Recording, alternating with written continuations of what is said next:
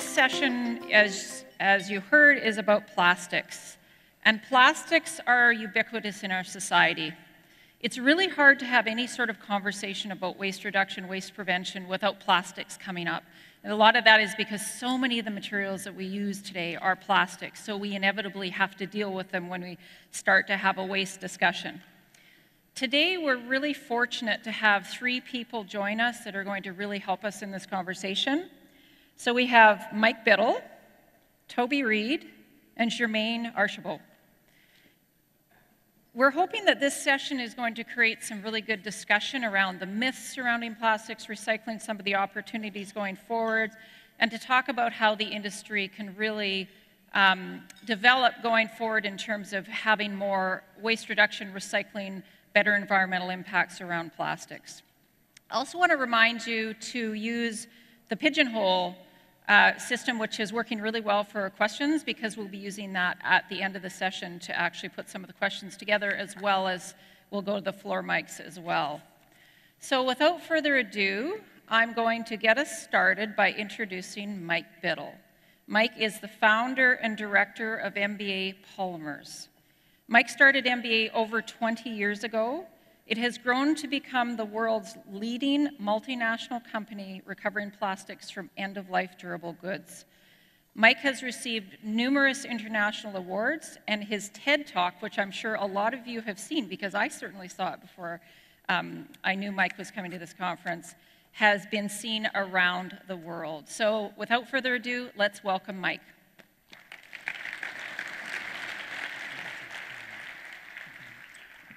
Well, thank you for that warm welcome, and also thank you for inviting me to this beautiful city to talk about such an important topic, and that is zero waste, and specifically a topic that I'm obviously a little biased about, and that's how to turn plastic waste into plastic resources. I consider plastic waste to be one of the last frontiers in recycling, which means it's both a challenge and an opportunity.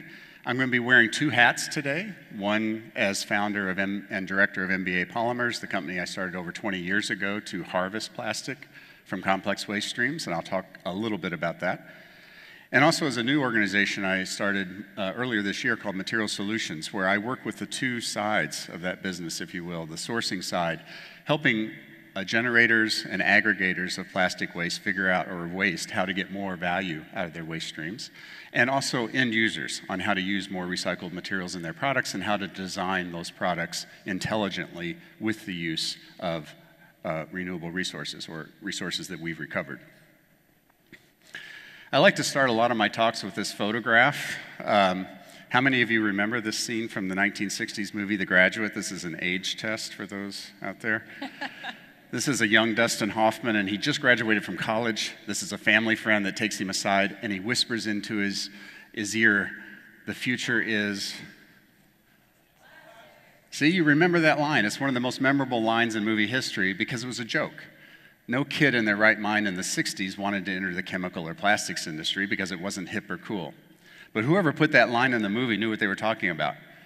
This is the growth rate of plastics since about the time of that movie in the 60s. To present day. And plastics have eclipsed the growth rate of most other materials. That's why we find them in just about everything we come into contact with on a daily basis in our lives. In fact, to even put that in more dramatic perspective, plastics are now, we now produce and consume more plastics on a volume basis around the world than steel. In fact, we eclipsed that point in the late 80s. There's about 260, or today it's about 280 million tons of plastic produced and consumed each and every year around the world. So there's a lot of this stuff out there, as we all know. The reuse rate of that plastics, however, pales in comparison to most other materials. Here I'm using steel as a proxy for steel and other valuable materials. The recycle rate for plastics in the US is less than 8%, according to the US EPA.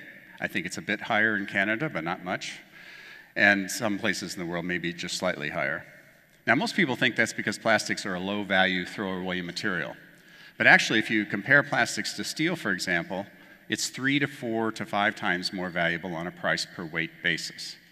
So that begs the question, if there's so doggone much of this material out there in the world, and it's such a valuable commodity, Why is its reuse and recovery rate so minuscule compared to that of a lower value material like steel? Well, I think it's primarily for two major big reasons. One is that plastics just started coming back in a large organized fashion around the world, what I like to call the first mile problem, getting the plastics from each of your households to a place where it can be recovered. And secondly, and most importantly, it's not easy. So let me talk briefly about each of these challenges.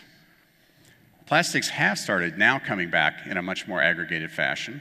This is a MRF, material recycling facility. Many of you in the room either work or associated with one of these.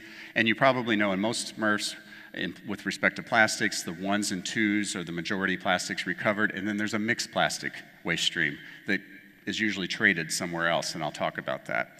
And that's sort of the difficult stream, and it's even been more difficult the last couple of years. Electronics, and Canada is certainly way ahead of the US with respect to electronics management. Those materials are shredded and the valuable metals are recovered, and there's what's left over is what's called ESR, electronic shredder residue, similar from large appliances. Automobiles, another very large stream of products that are recovered at end of life for the metals, and what's left over is called shredder residue after the metals are recovered by large shredders, many operating here in Canada. In the US alone, we put in landfills about 5 million tons each and every year of shredder residue, just shredder residue. So these are big volumes of plastic-rich streams that have traditionally not been harvested, but they're starting to be aggregated in very large volumes. So that means the first mile problem at least has started to being addressed, particularly in places with forward-thinking policy, like Canada, Europe, and Asia. I can't put the US on there yet, we're working on it. So why are plastics such a challenge? If we've got it aggregated, and then there's so much of it, and it's so valuable, why in the world aren't we recovering it? Well, there's lots of reasons. I'm going to try to keep it very simple. The main reason is it's not easy to sort from all the other materials in the waste stream or from one another. Let's compare it to metals, for example. Metals are often separated from each other either from ore in the ground or in a recycling system by density, because they have very differing densities. They also have different electrical and magnetic properties, and they even have different colors. So all of these properties are exploited by either miners or metal recyclers to separate metals in a very straightforward way. If we look at plastics, plastics hover around a very narrow density range. They have overlapping densities. They have very similar electrical or non-existent electrical and magnetic properties, and even rubber and wood have very similar density electrical and magnetic properties to plastics. So it's hard to separate plastics from other materials and, of course, from one another. And any plastic can be any color. So all the traditional separation techniques for materials simply don't work for plastics. And that's the fundamental reason that plastics have not been recovered in higher volumes, not because they're not valuable. Another consequence of metals being easy to recycle and plastics being difficult to recycle is that we often, particularly in the United States, send our problem materials to developing parts of the world for low-cost recycling, where people for as little as $1 a day or a few dollars a day pick apart what they can. This example is mostly e-waste. They're pulling out the metals, the circuit boards, wires, etc., and they leave behind what they can't recycle, largely the plastics and the CRT tubes. And I could show you hundreds of these photographs. And these people aren't being bad people, they're just trying to earn a living, and they're trying to sort out what a human being can recognize as valuable and for which there's a ready market. In some cases, they're burning the plastics in order to get to the valuable components in open areas like this, or even in more organized fashion in what are called burn houses. And if you go inside a burn house, there's usually a person feeding a fire. The fire burns away the organic material, often the plastic, and leaves behind a metal-rich stream. Now, this might be low cost from an economic standpoint, but it's certainly not low cost from a human health and local ecosystem standpoint. It's not safe, it's not fair, and it's not sustainable. Another consequence of plastic being difficult to recycle is it often ends up in inappropriate places. Now, this is an eyesore, of course, but this is actually much more than an eyesore. And it's not just showing up on our beaches around the world, it's in the oceans. And to put that in perspective, This is at the Zurich Museum of Design. And you can see a person on the left of the photograph for size reference. This is how much they estimate enters our world's oceans every 15 seconds. Every 15 seconds. I think this really helps drive home the point of how much plastic we have out there. The oceans are big, but they're not big enough to where this doesn't have consequence. And some of the consequences are the interaction of plastics with marine life. And I'm sure many of you have seen some of these pictures before. And it's not just marine life. I even threw a picture of a camel in there, and I can show other land-based animals that have interacted with garbage and have not been able to digest all of the garbage waste, and has serious impacts, obviously. You see 3 of those pictures in the middle are of albatross, and that's been one particular problem that's been highlighted by many photographers, journalists, and so forth. And if you're not, and here the largest albatross in the world is eating plastic debris because they think it's food or there's food on the debris. Of course, they can't digest the debris, and the consequences are dire for this bird. If you're not familiar with that, I encourage you to see a 3 to 4 minute trailer at www.midwayfilm.com. It will stay with you for a very long time. It's not just the birds. Fish are eating the plastic debris in the oceans, particularly once it starts breaking down. And that's a problem, as you might imagine, because it's hard for them to digest, just like it is for the birds. But it goes even beyond that particular problem.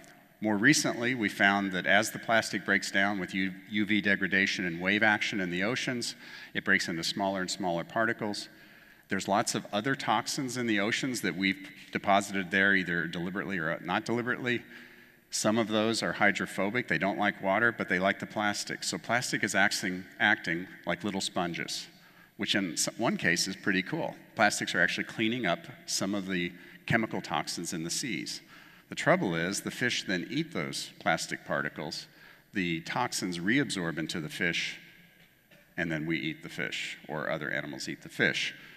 So even if this is an out-of-sight, out-of-mind problem, it's now coming back and is literally on your plate. And if you're not a fish eater, maybe you're a beer drinker.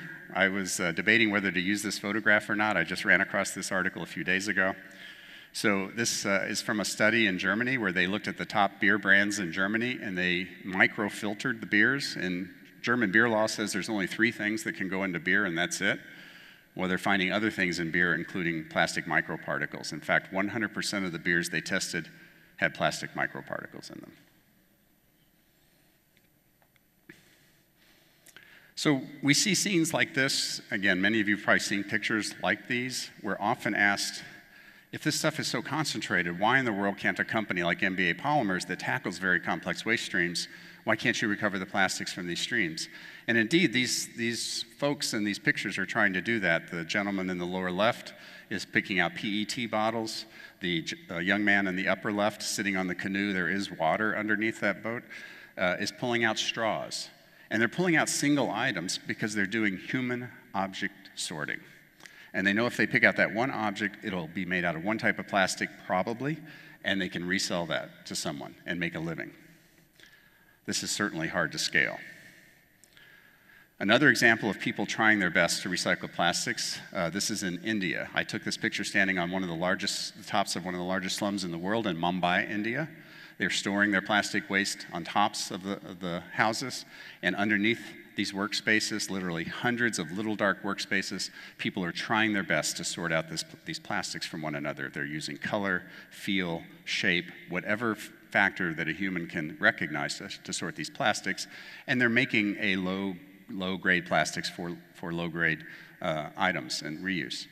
And to check the quality of that plastic, they often do what's called the burn and sniff test. And I can show you hundreds of these photos, but I'll just give you one example. This is a young lady in Ningbo, China that showed it to me, or allowed me to take pictures of her doing it. She lights a small particle of plastic on fire, she blows it out, and then she sniffs the fumes. And every time I see someone doing this, I say, please don't do that, it's not healthy. The usual response is, well, I don't do this, the workers do it. And I say, well, you missed the point. None of you should be doing this. Please don't do this. This is a compact disc recycling. Your compact disc has a metal foil and a plastic coating over that metal foil. Underneath is a very valuable plastic called polycarbonate.